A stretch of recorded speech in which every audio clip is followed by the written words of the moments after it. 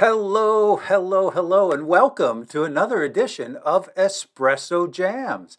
And I am here today with Anastasia Lipske, and she is a wonderful businesswoman, and she helps people with their visibility. We'll get into what all that means. Welcome to the show, Anastasia. Thank you, thank you, thank you. It's so great to be here. It's great to have you on the show. And just for information, where do you hail from today? I am currently in Corvallis, Oregon. You're listening to Espresso Jams, short, concentrated, delicious conversations about business, technology, and entrepreneurship. If you're just starting out on your business adventure or you're a seasoned business professional, I'm sure you'll find value in these short conversations. Espresso Jams is brought to you by 𝐏𝐸𝐴, providing the tools, insights, and transformative structures to help you reach your business summit. I'm your host, Joe Matz. Let's get started. I've spent most of my life in Petaluma, California, so I moved up here recently. Raised in Hawaii until the age of 14, spent 2 years in Wisconsin, went from Hawaii to Wisconsin, and then pretty much Northern California since then. Wow. So from beautiful Hawaii, summer all year long is what we hear on the main coast here on mainland, Yes. to the cold, one of the coldest areas in the U.S. In October. We moved in October. I had never seen snow in my life. Oh my Yeah. gosh. And I spoke a different language. It was so interesting. Culturally, it was so different, especially, we're talking back in the early 70s. So kids would ask me if we lived in a grass shack. They would ask me if we had TVs because it was just Hawaii was so foreign to so many, at least to youth. Adults, they kind of had it going on, but the kids, they only had Hawaii 5.0 to go by. So, it was a very different world. There were words that I used that I didn't know that they were Hawaiian because they were just part of our language. Right. So, it was a interesting thing, but I do believe it's part of what shaped me into someone who I can be very flexible, if you will, in situations and with people because I needed to in order to get by. Absolutely. Yeah. And I know something about that with living in Italy and living in Brazil. Yeah, you've got to be flexible and you've got to take on personal responsibility for communication. Absolutely. Yep. Yeah. Yeah. So now, when you moved here or in Hawaii, was there any indication that you would eventually own your own business? Never. You didn't I would. sell lemonade on the side of the street or anything? Nope. No, nope, not at all. Not at all.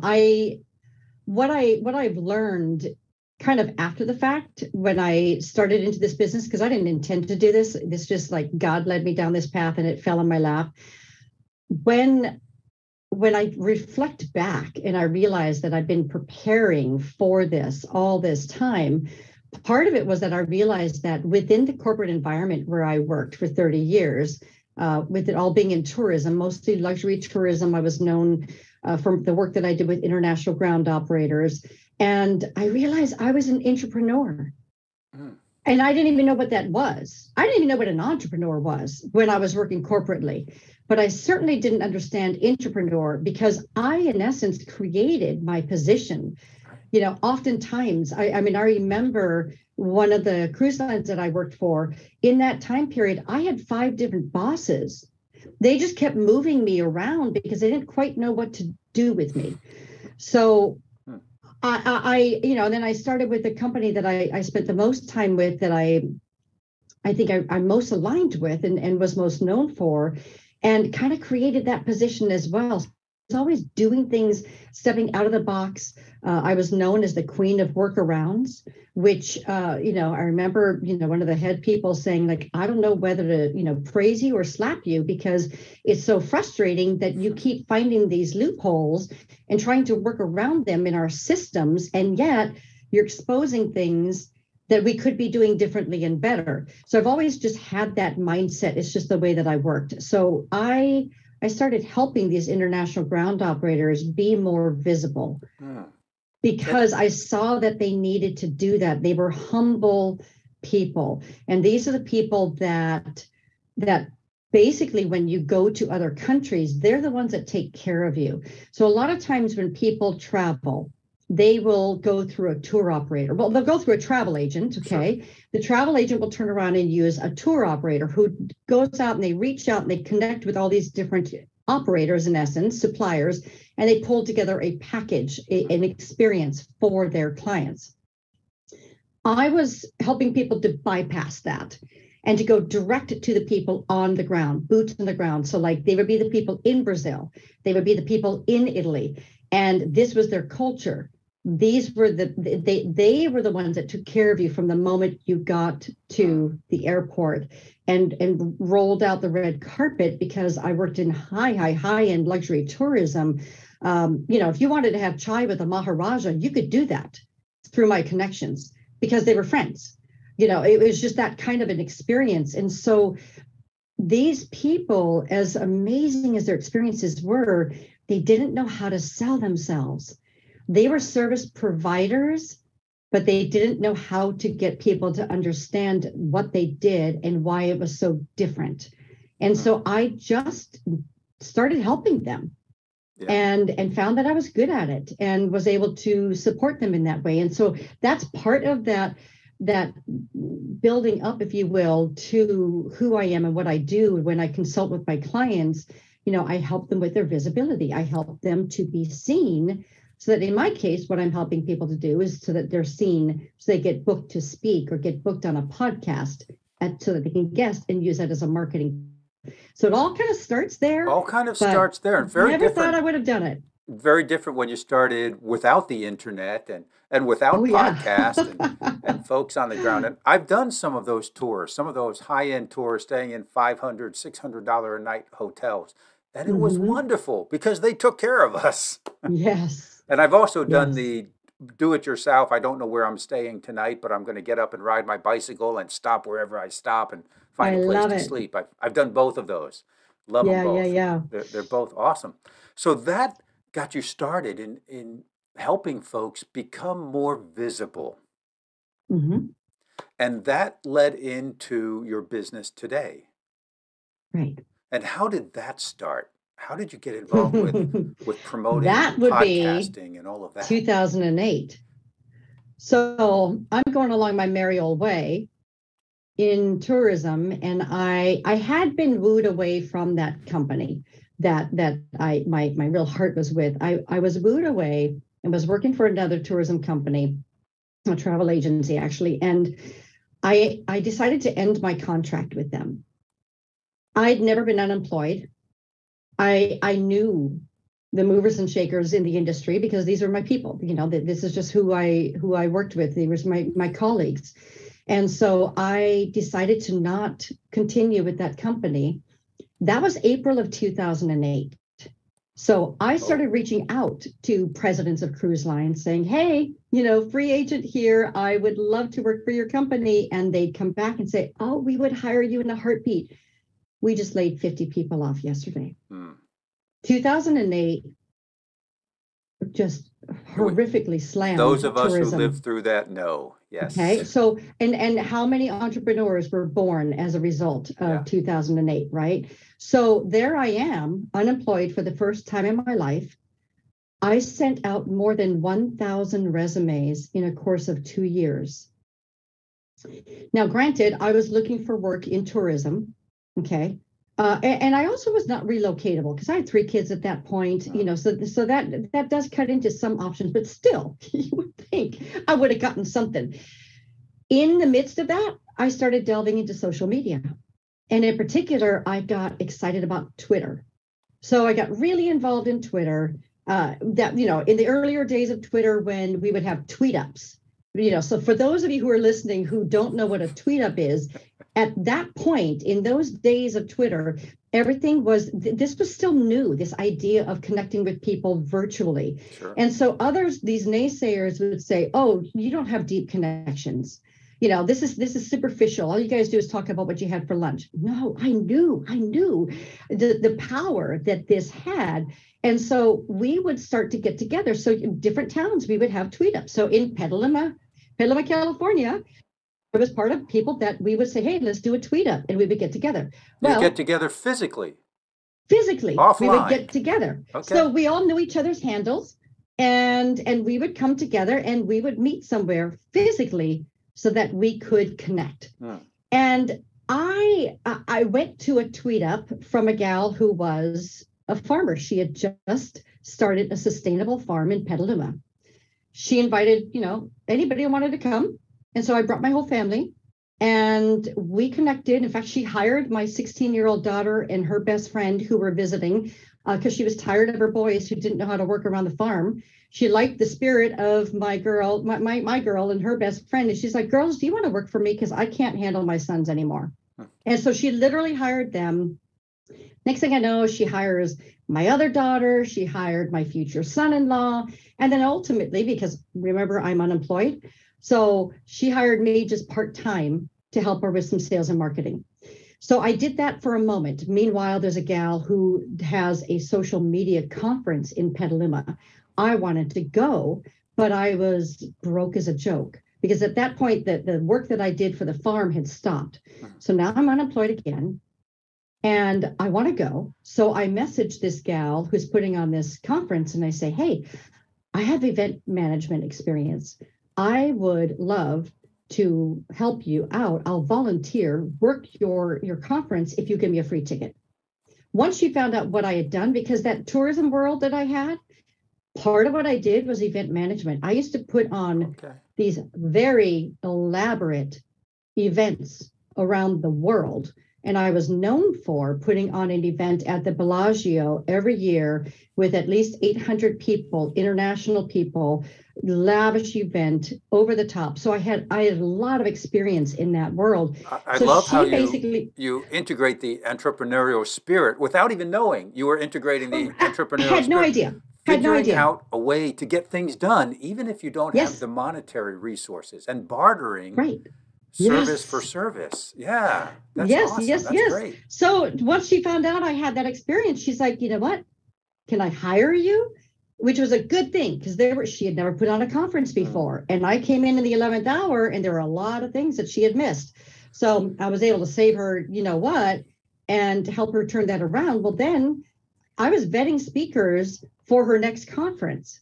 So I was on the other end of that. So it's like this social media, jumping to a sustainable farm, having that connection there. She gets me this other job. So now the interesting thing is, so I'm doing this social media conference work and then walked away from that job after a while. And then my farmer comes back to me because I'm unemployed again. And she's like, so my business coach told me that I should be speaking to grow my business. I don't know where to begin. I will pay you for every gig you can get for me. You know everybody in town. I can't deal with this. Will you do it? And I'm one of those people, I'll do anything once, twice if I like it. I was unemployed.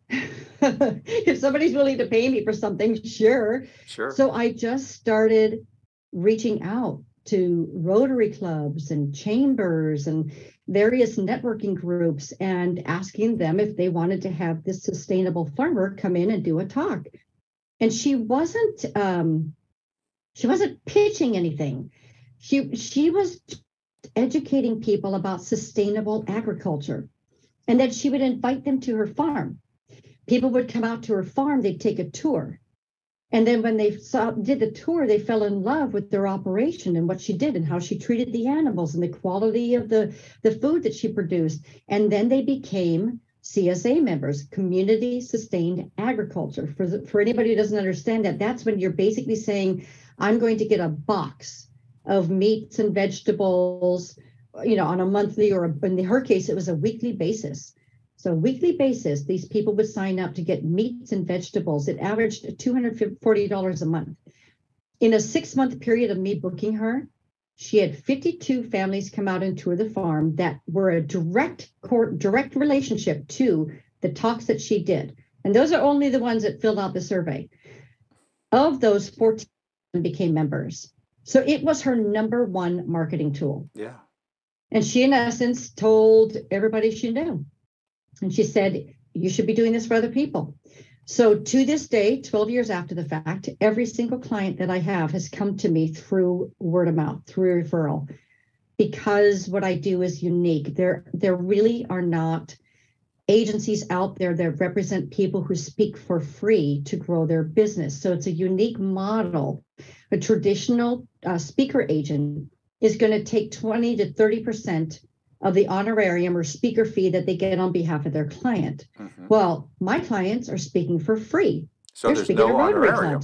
There's none. No. So they pay me for every engagement that I book them for, but they're pulling that from their marketing budget because they know that if they get up in front of a group of people and they share their passion and expertise, they do it with integrity to bless, not pitch, they're going to have a certain amount of people that are going to resonate with them and they're going to want some of what they've got. So your model, that's what I do. Your model is very different than what I've seen before, whereas agents, and can I call you a speaker's agent? I am, yes. Okay. I've seen speaker agents that will charge a fixed fee every month. Mm-hmm. And that could be for a certain number of gigs, or there could be an additional fee per gig, but it's kind of like a retainer fee is what I've seen. You've blown that model up. Yeah, it's totally, they pay me on production. On production. Only if I get them booked. Okay. And I let them choose first. So that's also something, especially in the podcast agency world, that apparently is very unique. I'm not running into that very often.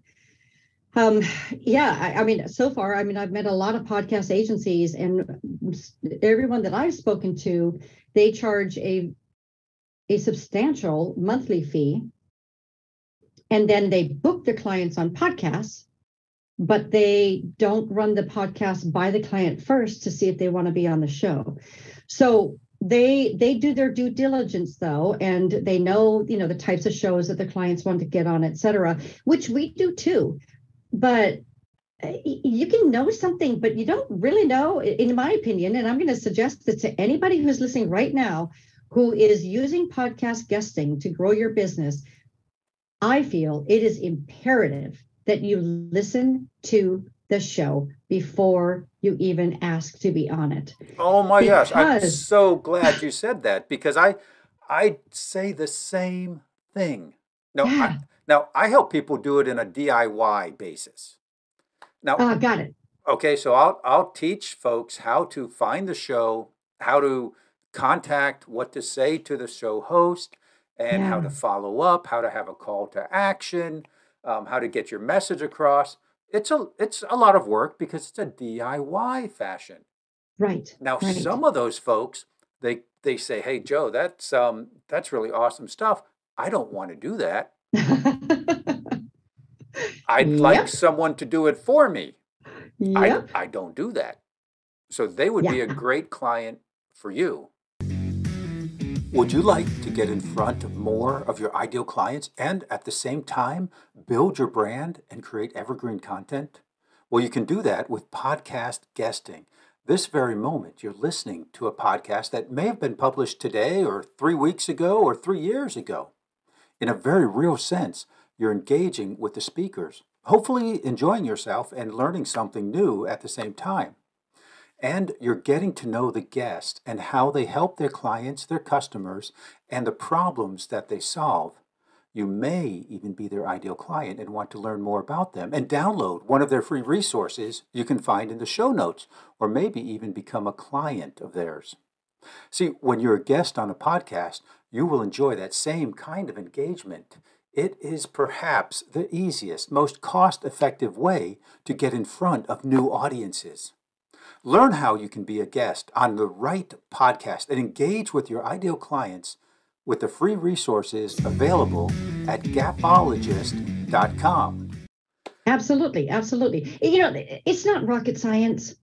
Okay, It's not rocket science, but it's grunt work. Yes. And that whole E-Myth mentality, we are to stick to our brilliance and outsource anything we possibly can. That's how we can be most effective. Does it make sense for a person to be doing it themselves where they can have someone who not only can take it off their plate, but someone who already has the connections too. Absolutely. So we have a black book that we work with, as with you, once we start working with the show, then, and they're impressed with the caliber of our clients, because we only represent people who are really good. It would be the kiss of death to my business if I represented someone who wasn't a great speaker or they were a terrible guest, right? Sure. So when you work with us already, all of our clients are carefully vetted, because I've got a lot riding on this. So there's that aspect of it. But once we do bring someone in, then they're far more likely to say, yes, who else do you have? Who else can you send your way? So keeping in mind that this was all speaking that I was booking for people for, the first 10 years, basically, that aspect of it, I personally booked more than 1,600 speaking engagements and podcasts now for my clients. So I got a lot of experience. I have a really good black book in the speaking world for free gigs. Okay, I want to clarify. I'm not booking paid engagements for my clients. So this is a very different niche. So let's talk about that niche. Okay. Yeah. Who would be the client who would speak for free? And as a follow-up question, why would they do that? Okay. Well, like my farmer. The reason why is because they get business. If they are blessing the audience with their expertise, let's say you're a chiropractor and you go out and you just educate people on back care, how to take care of your back. There are going to be a certain percentage of people that are going to hear that and they're going to realize, you know what, this guy's really got it going on. He knows his stuff. My brother-in-law has been complaining about his neck for the last 3 months. I'm going to tell him about this chiropractor, right? Or maybe I now see and understand the value of getting a monthly tune-up with, my alignment in my body. So you get clients as a result of it.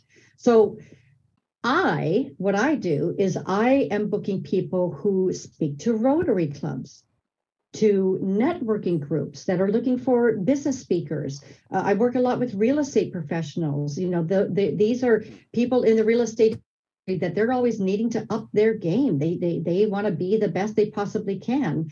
And they do that through continued education. So a lot of it is you go about it from the viewpoint of continued education, but you're establishing credibility when you do this. And so that's how you can get clients as a result of it. So that's been working great for me and my clients for quite some time. And then March of 2020 happened. And then everything I did was canceled. You were booking people in physical locations. Yes, like every single one of them were in person. Everyone. Every email I got in March of 2020 was a cancellation. So let's not cry too much, because we know what happened. Because it's the best thing that could happen for me. We know what happened. So how did you adjust? What did you do? I embraced the pivot word of 2020 and I started booking my grounded speakers on podcasts. So I had clients that had asked me if I would book them on podcasts. And I was like, nope, don't have the bandwidth. That's another whole animal. I don't want to get involved in that. Anastasia, I can't believe you did that. I did. Because they're similar and different at the same time. And they work really well together. I love it when people do both. So here I have all these clients that this is their marketing tool. So now their businesses are affected because they can't get out there and be promoting themselves through their speaking. So why not? Why not dip my toes into the podcast guesting world? Had no idea what I was doing at all. Just like I didn't know what I was doing with the speaking engagements. But I'm pretty creative and tenacious. So I just started reaching out to podcasts. And what I found was that I love the podcasting world. It excites me kind of like the early Twitter days. It's like the wild, wild west. And I know that FOMO, I feel like I'm so late in the game already. I already feel late in the game. And yet I know better now better that I jumped into it in March of 2020 than waiting until next year, right? Every day that goes by is one more day further along, and it just keeps growing. And but the podcasts best thing, have really taken off in the last couple of years. absolutely, yeah. And they're evergreen. Yes. And that's one of the things I love. And so to anyone here who's listening that is going to be podcast guesting or already is, and podcasters as well, remember the evergreen factor. So don't be talking about the workshop that you've got that you want to invite people to next month, because they might be hearing it 3 years after the fact. So you want to be very cautious of the evergreen aspect of it. But one of the beauties is that you can be discovered at any time. So you start off on a show. Let's say someone discovers a new podcast. Let's say, okay, anybody here right now that's listening to you, Joe, on your show, Espresso Jams, and this is their first time. If so, hello, welcome. Hello, welcome to the show. Glad you're here with us. Assuming, hoping, expecting you to enjoy this. You're then going to be in this space of, I wonder who else Joe has interviewed. Let me check out his previous shows. And you're going to scroll through and see what is of interest to you, and you might listen. I've done that. I did that this morning. I found a new podcast. I like the guy. He talks about podcasts, and he had on his website, start here, check out our fan favorite shows. And he has over 300 shows. And there was, episode 192, there was episode 220, episode 135 from 2 years ago, 3 years ago. And I went through the list and I found those and I added them to my podcast list. That's awesome. I haven't listened to them yet. Just happened this morning. But you will. I will. Sure. Yeah. I have done it where I literally, actually, when I discovered Hal Elrod, he's my hero. I did this quite a few years back, but he had already been at it for a while. I literally went to episode 001 and just had a reverse play and just listened to every episode he did. So now, if you're a guest, imagine that. If you're a guest, you're still being heard years after the fact. Later. And, sometimes, I'm glad you mentioned the evergreen, because sometimes I will go to a podcast and I say, oh, that's so interesting. I want their free download. I want their list. I want their PDF. And I get a 404 error. Yeah. And you know what a 404 error is? It's basically a broken link. Yes. Be cautious in what you share, and ideally stick with something that you know that you can maintain. So as a suggestion, if I might make that for you and your clients, just or your listeners, I do recommend that everybody have in essence, lead magnet page, a one page that you can take people to. So what normally happens with a podcast interview, and I'm sure you would be doing the same thing, is like, towards the latter part, hey, Anastasia, so if people want to get in touch with you, if they want to go further with you, how can they, right? So some people, they go on and on and on. Well, they can find me here and they can find me there. Well, what about that person that's in commute traffic right now listening? Right. Okay. Right. How are they going to? Now, yes, it's all going to be in the show notes, hopefully. Okay. It also, will be. Not every, okay, with you. We'll be here on this show. I know that because I vet my shows carefully, but there are shows that they do not share show notes, or they're very limited, or they're only promoting themselves, not their guests. I'm just going to say, but you don't want to ask your listener to have to do that. Right. Okay. Because we're busy people. So just make it something easy to remember. So for me, I lead people to my business name is just accessspeakers.biz, B-I-Z, not .com, /thank you. So if you just remember accessspeakers.biz/thank you, anybody who goes in there is going to see everything in one place. Everything. My offer for my free ebook. If they want to do my free Q&A that I do on a monthly basis, if they want to follow me on or connect with me on LinkedIn. By the way, if anybody does, I would love to hear from you on LinkedIn. Please introduce yourself, because I tend to not respond to people who don't take the time to say something to me as to why I should connect with them, because I'm in it for relationships. So all that in one place. So you have that one simple place that you lead people to, and it just makes it so much easier for everybody who's listening. Yes, it really does.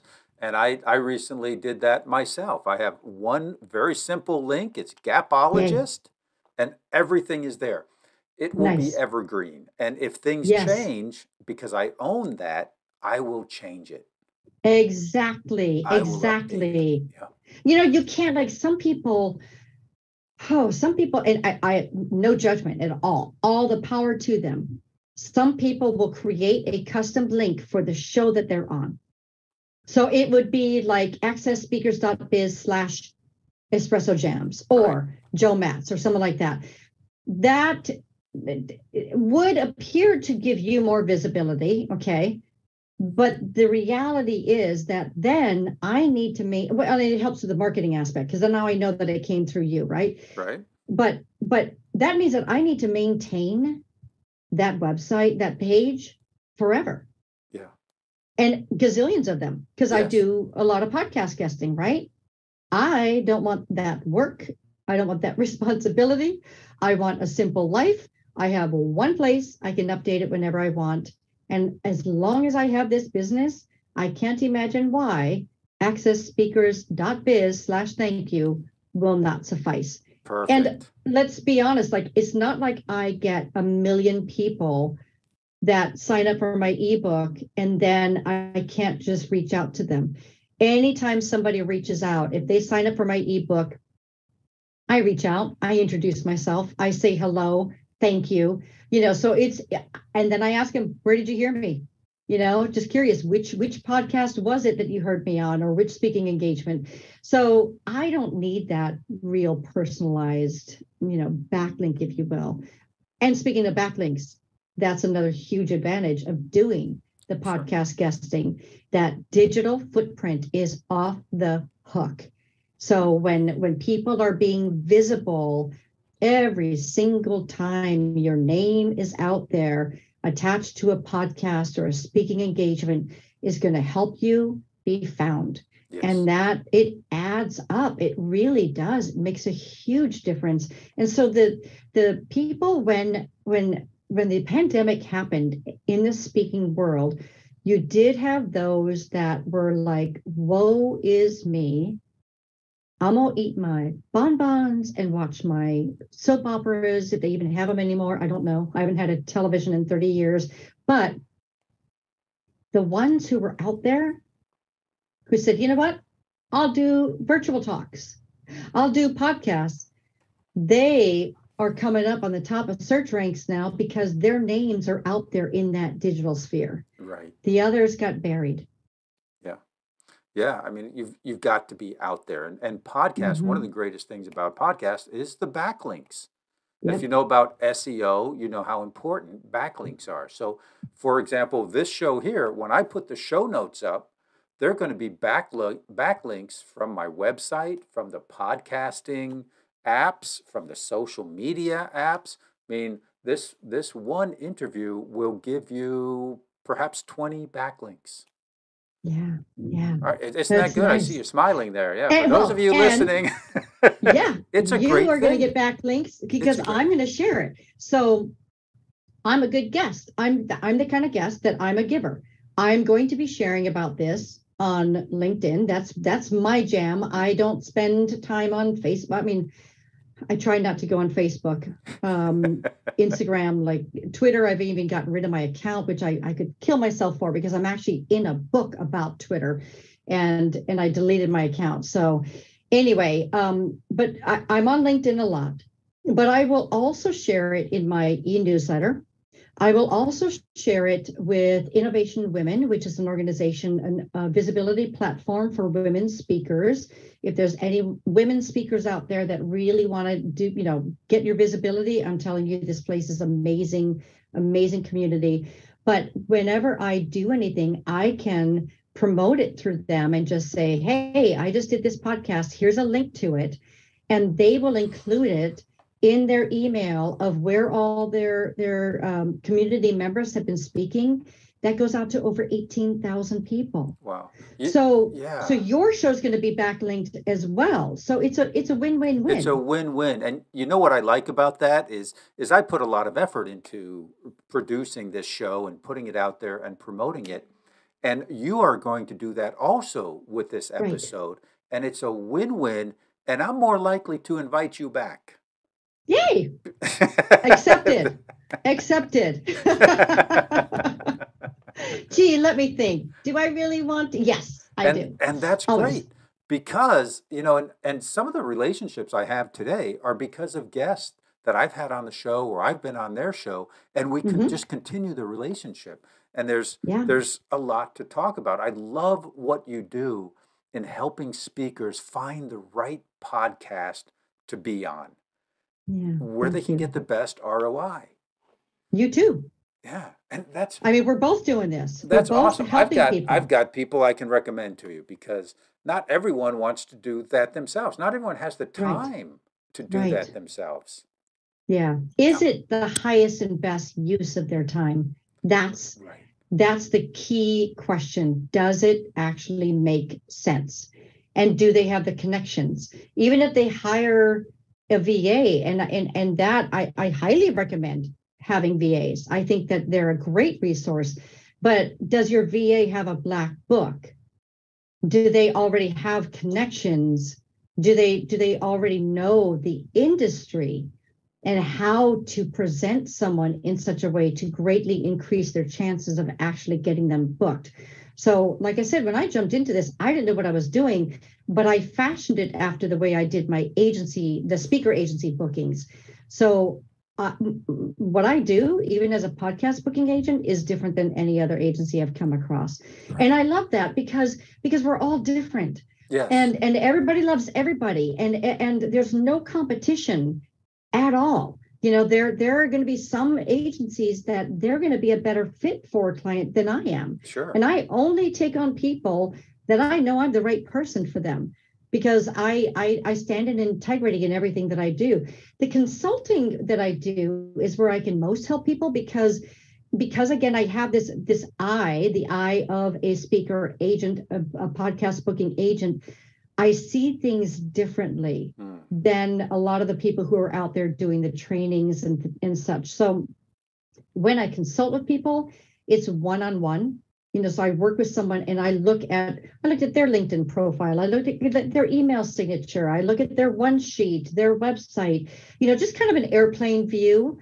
And I'm not a coach. I don't do it long term, just kind of touch into how they're showing up. And then I make suggestions. And I love talking about best practices, things like making certain that you share, doing a rating and review for the show, you know, all these types of things. I could go on and on and on about best practices to develop that relationship. Because if you and I connect, I have people that I can refer to you. You have people you can refer to me, and we just can learn from each other too.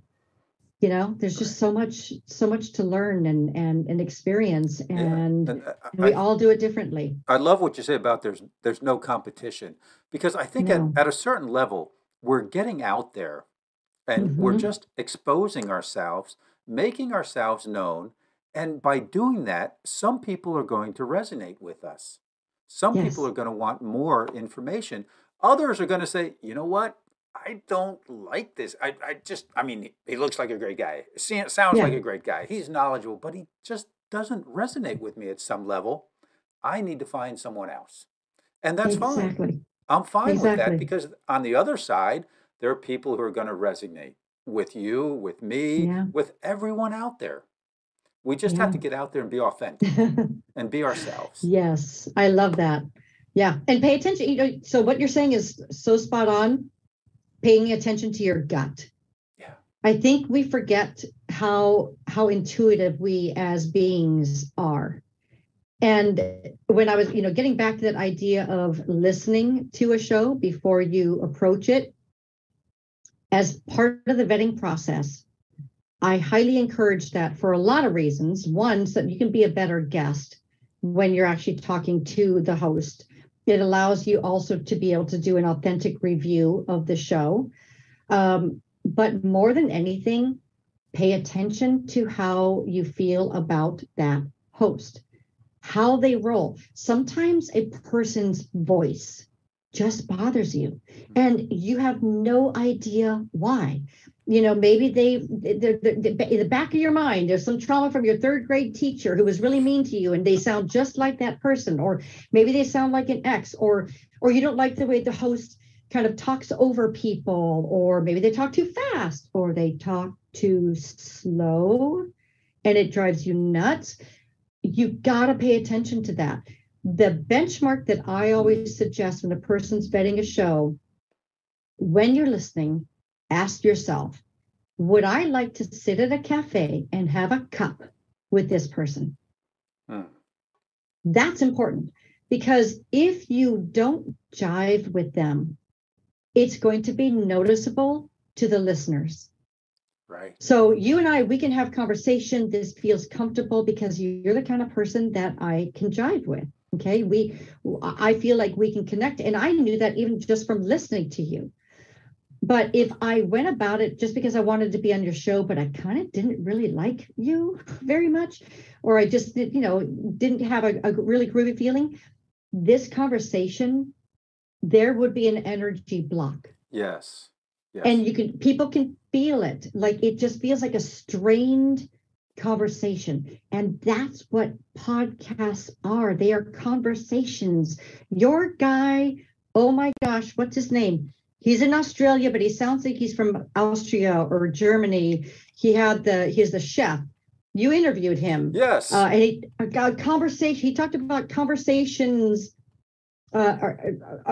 Conversations are in every business connection that you make. Right. And so he teaches people about how to help them with building their podcast. Oh my gosh. I'm not Yes, going to put you on the spot. And that was just a few episodes ago, maybe 6 or 7 episodes ago. Do you know how every conversation in your biz starts with conversations? That's what he said. Anyway, every sale starts with a conversation. Yes. So it's so true. It's about conversation. But if you don't have that good conversation, you're not going to have the sale, and it's going to feel strained. Right. So and just so you know, I would have a cup of coffee with you anytime. Thank you. A little cup of espresso. That's right. Yeah, I might do decaf if it's after 2:00. So hey, they make decaf espresso. Oh yeah, I do it. When I go out for dinner, I love to have a decaf cappuccino. In fact, I just got off a cruise, and every night I would have my decaf cappuccino, and then I would actually touch the waiter's arm and look them in the eye and say, please, for the love of all things holy, make it decaf. Because I have had caffeine at night, and it's no fun. And they would always be like, yes, ma'am, I promise. And then when they would give it to me, they'd say decaf. Oh, thank you. You have to be very clear. We're speaking about communication. Yes. You must be very clear. Yes. Anastasia, this is a great conversation. I am enjoying this so much, but we're coming to the end. All good things come to an end. Yes. But before we go, I would ask you, what one thing, maybe an action step, or one thing that you would like to leave our listeners with today? The one thing. One important thing. The one important thing is to remember that you have a voice. If you have a message, whatever it might be, if it's a message that can benefit the world and you're not sharing it, you're doing the world a disservice. So just get out there, whatever it might take, whether it be writing, whether it be speaking, whether it be getting on, a podcast, being interviewed, just use your voice, because the world is blessed from hearing other people and their stories and their experiences. That's how we learn. That's how we grow. And we don't want to hold that back from anybody else. So I believe in using the power of your voice. And I just want to encourage anyone who's listening right now to use theirs. Yes. Get out there and just start. We all have a start somewhere. And you're listening to Anastasia, who's been speaking for decades, and she's refined and she's elegant in her speech. If you have not been speaking in front of people for decades, you're going to be like Anastasia was 20 or 30 years ago. You're going to start where you are, and you improve as you go. Exactly. Yeah, great. So how can the famous question, you've answered this before in the conversation, I know. How can people get in touch with you and learn more?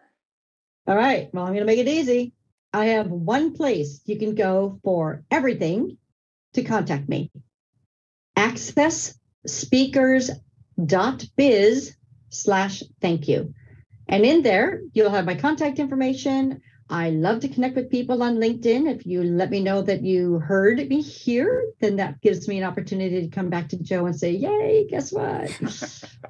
And then also, I do have a free ebook on using to grow your business. You can get that by signing up. Speaking to grow your business. To grow your business. And that'll be in your one single awesome link of accessspeakers.biz/thank-you. /thank-you. And that will be that whole entire link, including the /thank-you. One there. It just makes it so easy. That will be and at the very least, everybody go there to see what I did, because I want everyone else who is out there doing podcast guesting or speaking, have your own page. Yeah. It is a hidden page. It's not, nobody's going to find that when they go to my website. I don't have my thank you page visible. So it's published, but it's hidden. So someone has to have the link in order to access it. Oh, so they have, if they're listening to the show, they have exclusive access. They're special. Very special. Very good. They certainly are. They certainly are. Well, they are. If they're still here, they're special. So thank you. Thank you to anyone who's still listening, because I suspect, hopefully, most of you are, because Joe's got a great show. And I've been listening to your show, and you do have really wonderful guests. Yes. Well, thank you very much. I appreciate that. And I appreciate everyone who's listening to this show. So keep in touch. Let us know. Give us a review. Give Anastasia a review. Go to her, just do what you feel like doing, folks. Share the love. Share the love. That's right. Thank you very much. We're going to sign off right now. All right. Say goodbye. All right. Goodbye. Bye, Have everyone. a beautiful day. Bye-bye, all. Thank you for listening to Espresso Jams.